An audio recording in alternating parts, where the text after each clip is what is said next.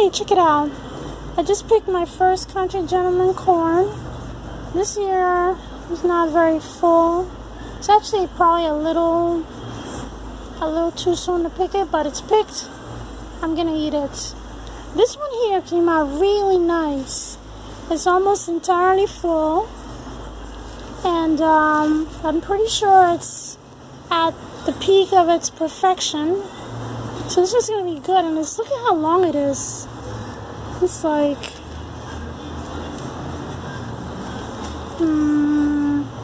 well, anyway, it's going a little bit beyond my wrist, so I'm going to say this is about 12 good inches. Yeah, I would say so.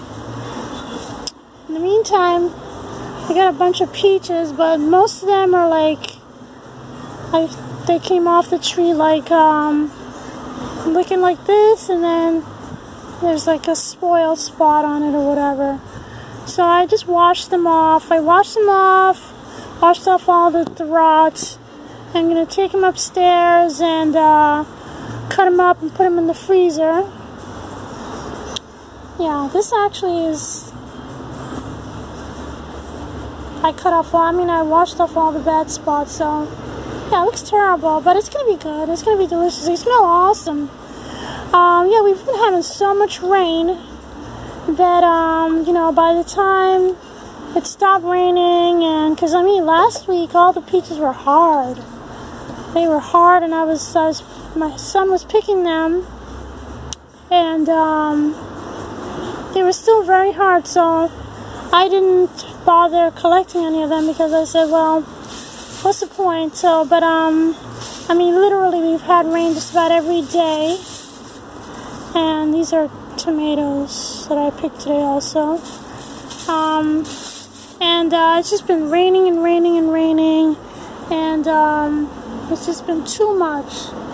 And so, a lot of the peaches, I looked out the window a couple days ago.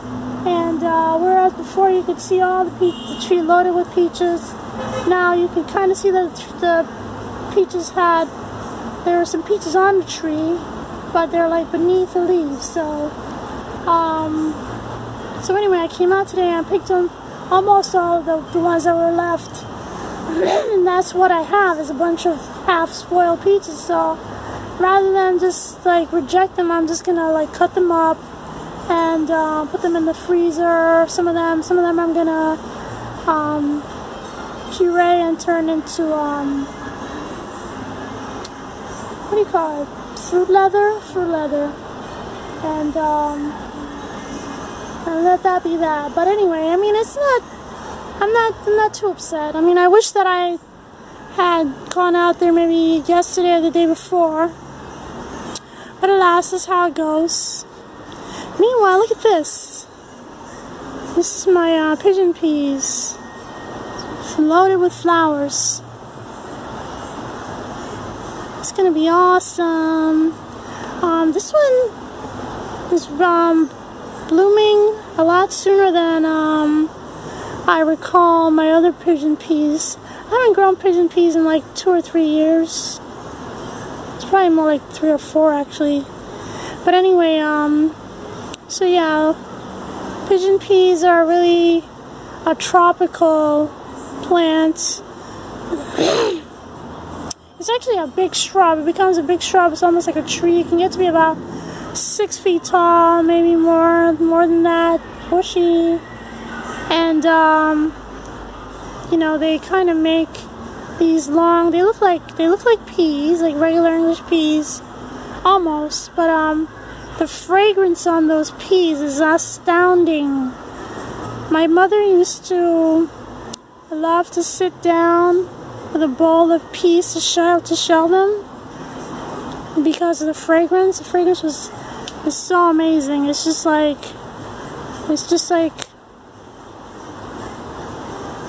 ethereal, subliminal. That's not the word I'm looking for. Sublime. That's what I'm looking for. Anyway, so I can't wait for those. It's like the beginning of August. Today's the 3rd, I believe. No, today's the 4th. And I suspect that I should be having peas by the end of August. I don't think that they grow that fast, if I remember correctly. I mean, not quite the end of August, it'll be like 3 weeks. So we'll see how it goes. Meanwhile, like I said, it's just been raining and raining. My sweet potato is like taking over this whole space here. There's like 4 pots here, and it's kind of wanting to go into all of them, which I will allow because there's really nothing growing in them. I mean, there's stuff growing in them, but nothing that I really care that much about. There's some string beans in here, but they're kind of done. They might come back. I don't know if they will or not. Over there used to be, well, they all had corn in them. That one had corn in it and some peas, and that had corn and peas. And then it's got some reseeded scarlet sage, which is really beautiful. Look at that. It's supposed to be a hummingbird attractant, so that's why I grew it. It's really pretty, but the flowers are small. I don't know if the hummingbirds really care about them. And then that's black currant. That reseeded itself from a big bush that I had. I gave it to my sister, and then there's an empty pot behind that, which has absolutely nothing in it. So anyway, actually no, I planted some mustard seeds in there. Not mustard, what do you call it? Kale. But I don't see any sign of that yet.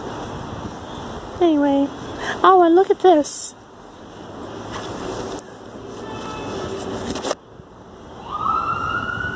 So my plumeria is going to flower. Isn't that fantastic? It's got this one and it's got another one over there. And I just spied something. I don't know if that's another flower spike in here somewhere. I thought I spied another flower spike coming, but I must have been imagining that. Anyway, so it's really cool. This plant is just so florific every year for the last maybe 5 years. I've had a good show of beautiful yellow flowers. Really lovely, so I can't wait for that, and they're fragrant too. So anyway, I think that's it for now. Nothing much more to report. What are you gonna do? So thanks for watching.